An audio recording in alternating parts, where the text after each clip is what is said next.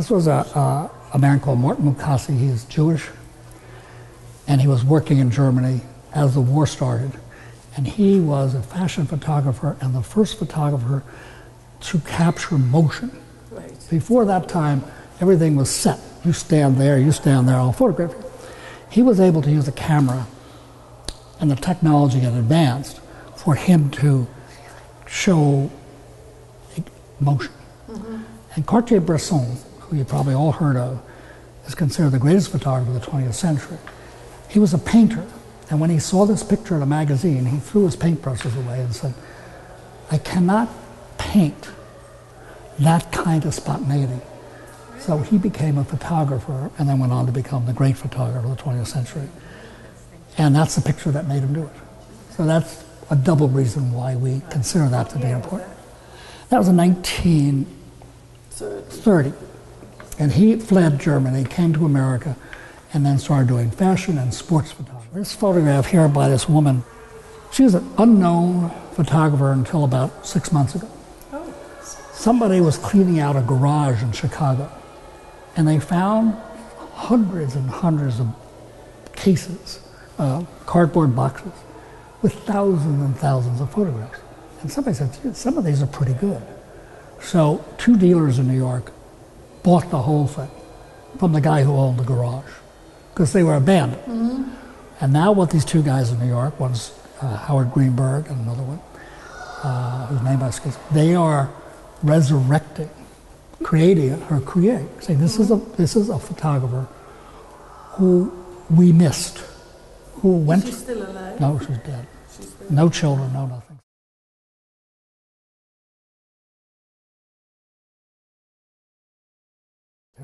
This was a serious depression. And people didn't get mad. They were just proud to be Americans. And what they did is this organization, which was a government organization, it hired the best photographers in America. And it sent them out without any, they said, photograph America, but photograph the pride of being an American in difficult times. So they went out, and these 4 or 5 photographers, and they now went on to become like Dorothea Lange. This is Dorothea Lange, that's Dorothea Lange. This is Walker Evans, and this is Dorothea Lange. So these 3 are Dorothea Lange, that's Walker Evans. They are 2 of probably the most important 5 photographers working in America since the turn of the century. And what made this photograph the American iconic photograph is technically, it's a perfect photograph. When you look at a photograph, one of the measures is it a subject of importance? Well, this clearly was. And now, is it technically a well-framed photograph? Now, a well-framed photograph, and this is not the only way you determine it, is you draw a line from here to here and from here to here. And the essence of that photograph should be right there. And right there is the essence of this photograph. In her hand is the sum of all her concerns. She isn't looking at the photographer, she's looking beyond the photography. She's looking to a world that maybe could be better for her. Mm-hmm.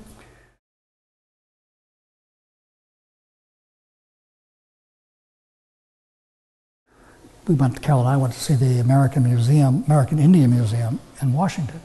And they had this enormous photograph, or thing, of, you know, the famous American cigar, Indian holding a cigar.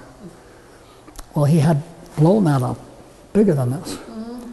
And he made the whole thing by gluing Indian head nickels, thousands of them. He painted them, and then he would glue. So when you stood close to it, all you saw was nickels. But when you got away from it, you could see only the picture. So it's very clever. He's got a great imagination. This is a very iconic image by a photographer, Serrano. I put it there because here's America's sweetheart. She happens to be Hispanic. You don't rarely see a Hispanic girl being selected as America's sweetheart. Yeah. And that's a very significant thing happening in this country.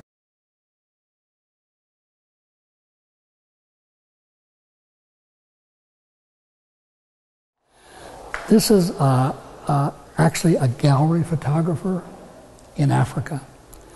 And in Africa, it's very important to have your picture taken if you're a family. And it's very important you have to be taken looking affluent. Mm-hmm. He charges $5 for a photograph. And people wait months and months and months. And what they do is they end up making a back cloth. They take a piece of material. You see there's dirt. It's just done on the street. And then they kind of decorate themselves to look beautiful with jewelry, necklaces of all kinds. And they dress up in their Sunday best or whatever their best is they have because they want to be memorialized, not in the poverty that they live in. But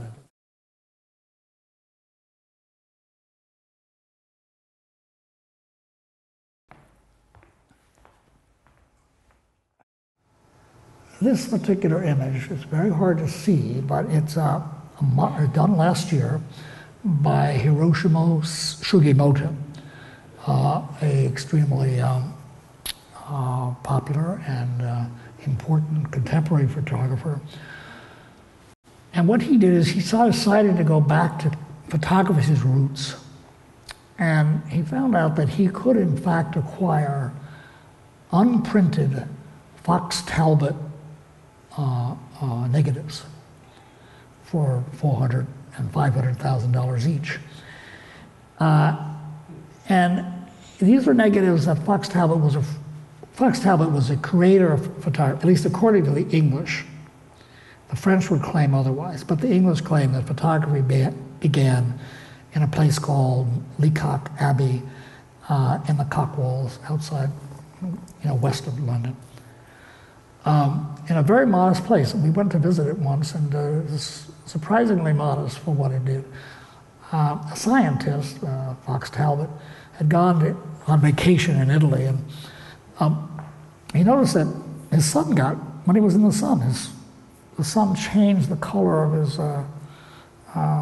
his hand, and that his watch, when he took his watch off, there was no sunburn, so it changed. He figured, maybe light can be used, maybe sun can be used to make an image or change an image, because he had tried to be an artist and he was failed at it. So he went back into his garage and started experimenting with things, how to get the sun to hit a mirror, to hit a piece of paper, and how to make that reflection remain on that paper.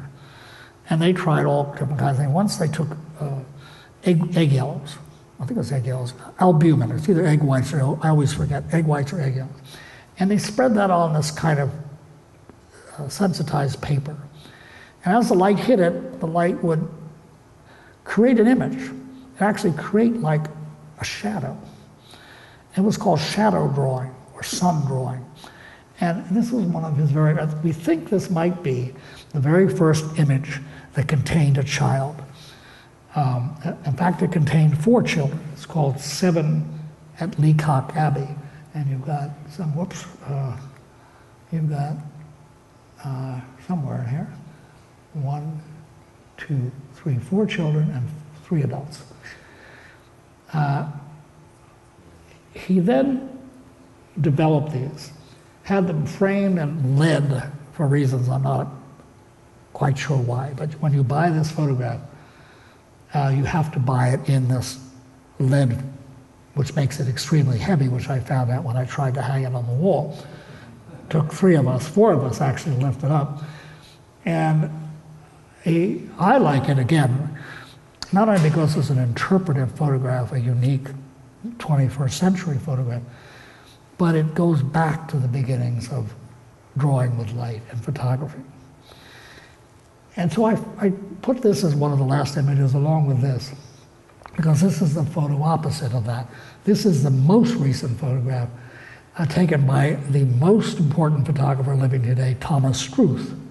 Thomas Struth did a series called the Museum Series, where he went to museums, spent hours in there, watching people's reaction to art. His theory had been that when a great painting, this is Velázquez in this painting here, in the Prado, when a painting finds its way in a museum, it actually is being buried. It's lost its vibrancy. But when you put people in the museum and have the people interact with the great work of art, art kind of comes back to life. So what he did is he created another piece of art by photographing, in this case, school children, listening to their teacher who's sitting right over there, and she is talking about this is a surrender of the Spanish and the Belgians in some battle somewhere. But it's a very beautifully composed photograph. You see that if you look carefully and you go see it on the wall, a lot of these children are taking positions that are very similar to the soldiers. Now, he's not staging them like Crutzen would do. He's off in the corner trying to be unnoticed. He might spend 7, 8, 10 hours in a museum to make this one photograph. And I felt that this photograph was a photograph on which I could end my show, because I think in many respects it captures, if you look at everyone, if you carefully view all of these children, every emotion of children is found somewhere amongst these. There are those that actually are listening to the teacher, and most are not. Ones that are fooling around, ones that seem to be off in space. But whatever they're doing, this is a wonderful photograph because it is, again, the essence of what I call the grace that you find in children. And now if you put the lights on and I can hear anybody, I'll answer any questions you have. Thank you.